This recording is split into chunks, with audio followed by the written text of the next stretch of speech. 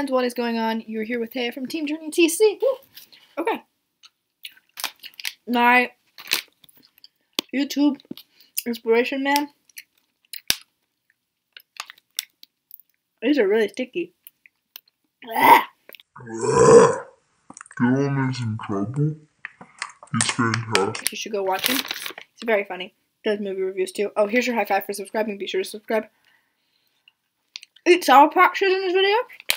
So he made me hungry. Watched him for about like 3 hours today. And then I wanted Sour Patches. So these are very big Sour Patches, as it says here. And they're very sticky because they're new, I guess. And I'm gonna go buy a candy from the store because there's Corona. And they wouldn't let me go to the store. So yeah. Anyway. So today we're talking about a fantastic movie. I'm just kidding, it sucked. I'm very annoyed with this movie. But anyway, for some reason, today, recently, I have been emotionally incapable of watching a full movie. It started when I tried to watch this movie a couple weeks ago, and I could not get through it. I don't know. Something about my fiber was just like, there's some alien lights coming out of my window. They're just green and in the distance, and they're kind of creeping me out.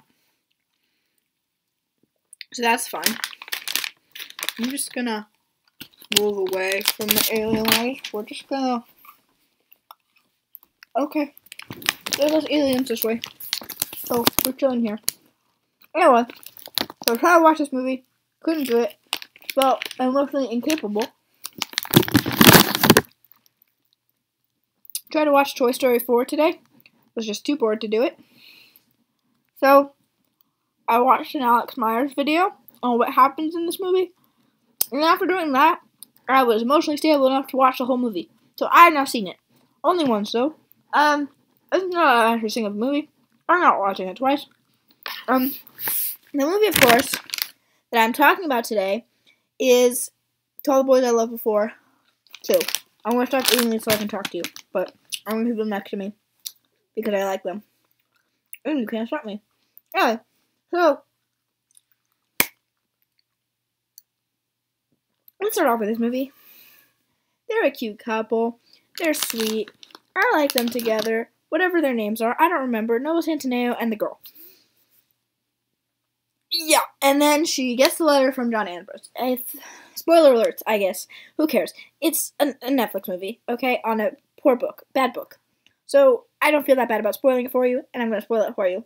But anyway, so she receives the letter, and he likes her.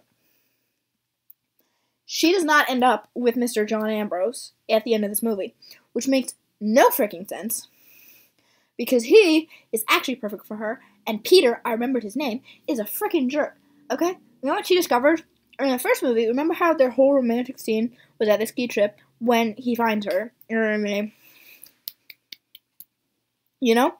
That was like the whole climax of that movie. Turns out, he was waiting for Jen. So why doesn't he go be with Jen?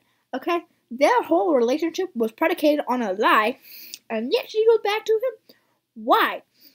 Why? He keeps inviting Jen over, clearly still has a thing for her, and this John guy is completely devoted to... I still forgot the girl's name. Is completely devoted to this girl, and Peter is being a freaking jerk, and she's right about him emotionally having already had all his first with this other girl, and extraneous on this relationship, and every time they talk is argument after argument, okay? All they do is fight, pretty much. Fight, and then he's next to her, and he's like, oh, no, it's a bad relationship for both of them. And the perfect guy comes along, and she's just like, I'll dance with him. I'll be nice to him. But no, in my heart, I still love Peter. And she kisses him at the end. And I was like, are you joking me? Why would you do that? Why? It makes no sense. But, I mean, I can't change it. The movie's already out there. The weirdest thing for me, though, too, was I took a whole emotional roller coaster with this. Because originally, I got a spoiler, and she kisses this other guy. before I even started this adventure of trying to watch this movie. Then I saw her and the guy being all cute together, and I was like, I don't want to watch their relationship fall apart. And I was sad. But I skipped all the way to the end. That's all I got with her. Again, at the end, she goes back and kisses him, Peter. And I was like, okay, maybe I could watch this movie. But by the time I got there, I was more happy with the ending than I was sad about at the beginning. So, this movie had made me feel all different kinds of emotions, and not in a good way. All kinds of bad emotions. Every way it ends is a way that makes me want to stop watching the movie. If I want to stop watching the movie, that's a bad thing on the movie's part. Typically. Although, I have not been able to get through a movie in the past 2 weeks. Only TV shows. And even those, I'm only so with. Maybe it's because I'm trying too hard. But, I don't know. Sour Patch Kids are very not good for me. I have already eaten way more than 7 pieces, just in this video. I'm gonna finish this whole thing. Which is a whole meal, if you eat the whole thing. Which is freaking tastic. I mean, I've been working out, but I've also been eating, like, twice as much. So, we'll see how it goes by the end of spring break. Probably poorly. I've already gained, like, 3 pounds. We won't even talk about it. It's fine. Alright. So, yeah.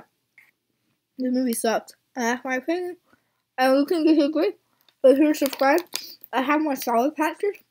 If you like the Solid Patches, I like the Solid Patches. I'm going to keep eating my Solid Patches.